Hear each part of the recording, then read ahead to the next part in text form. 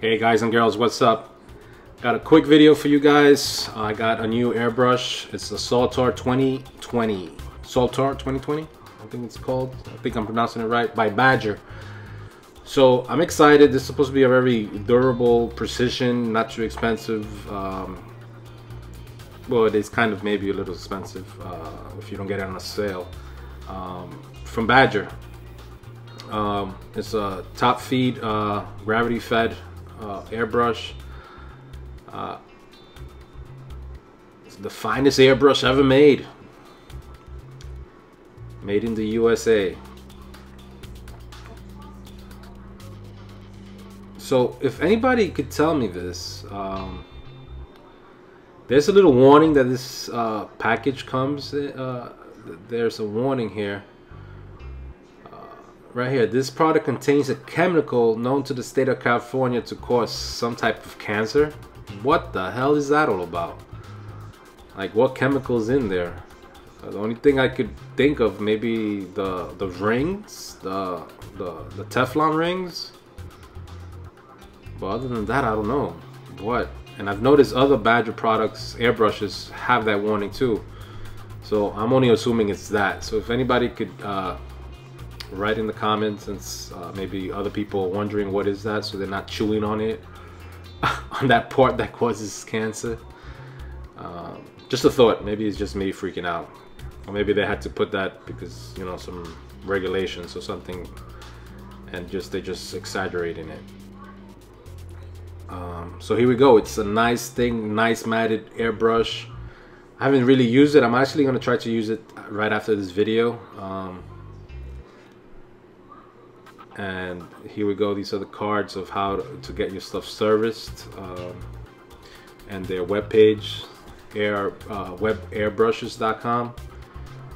And for parts and accessories, they have a number there you can call in. Again, Badger, all their Badger airbrushes, or everything that Badger makes that is regarding an airbrush, they have like a lifetime warranty. So if anything breaks or anything, you could send it in to them and they'll repair it, and you just have to cost.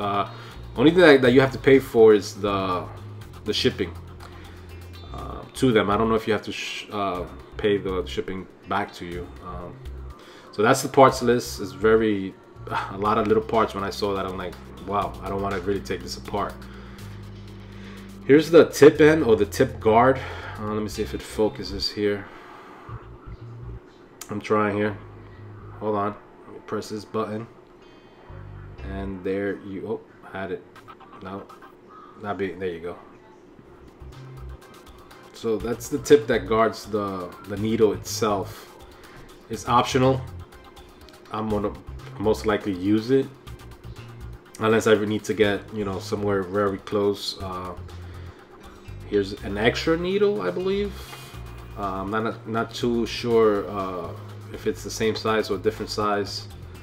And I believe, if I remember correctly, it has one already inside. You could actually, yeah, you could actually see it right there on the airbrush trigger adjustment. You can see the needle there. So that's it. You can see it has like a matte finish, very nice. These pins, which two adjustable things it has there. Again, I'm not too familiar with this brush. It has the two switch, one for the air and one for the paint flow. So when you press down, you get air, and then the other one, the more back you pull on it, more paint is being pushed through the tip. Again, made in the USA. Let's check out this tip.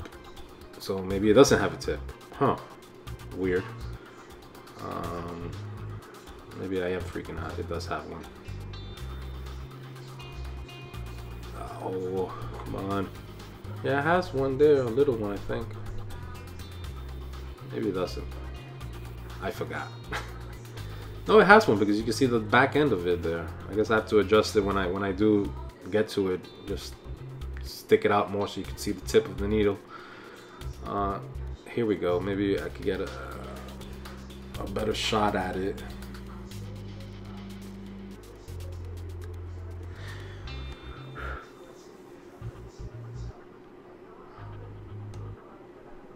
Well, what they say about this airbrush is it's that it's very durable. You could get a lot of fine detail with it.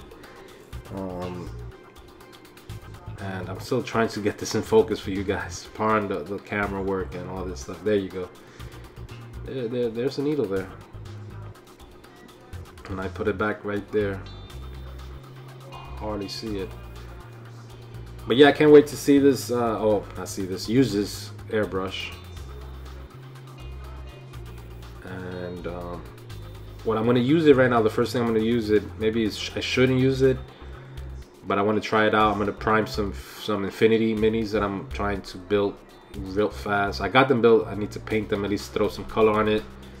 You can see the pot there from the inside. Maybe I'll give you a better look at it.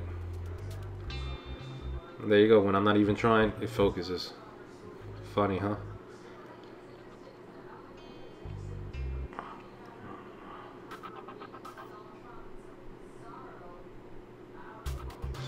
So yeah, trying to be careful here because it doesn't have that guard that I showed you, the first thing that I showed you off the kit, which is this right here. Because if you hit that needle just a little bit, it's gonna mess up the whole thing from my experience.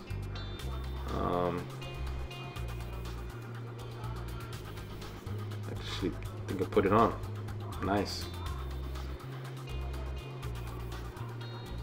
Now you can see in the box it has the wrench, so you could take your airbrush apart and clean it up, I guess. I don't know why you would want to bring it apart. Just my rule that I've noticed, I've heard a lot of people say online that they always have to break it apart and clean it. I've experienced it's just as you don't leave anything inside of it, any paint residue, and blow it out completely, and like at the beginning do you hold a piece of paper towel or something on the tip and you blow it so it could bubble back out and dip it out like that, and then when you've done that a couple of times, then you blow out through the front. That's how I do it, and I've never had to unassemble my airbrushes to get them to work properly, or how I want them to. I never had a problem where it was very clogged and I had to do that.